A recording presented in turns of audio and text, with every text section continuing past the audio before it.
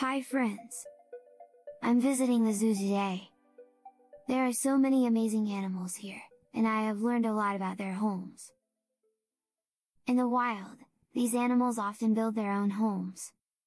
Their homes are a place to rest, be protected from danger, and to raise their babies.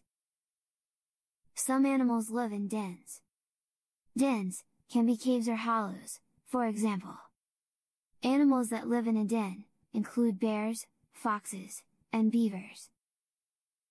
Other animals live in burrows. A burrow is an underground hole, or tunnel. Animals that live in burrows are rabbits, prairie dogs, and ants. Lastly, there are animals that live in nests.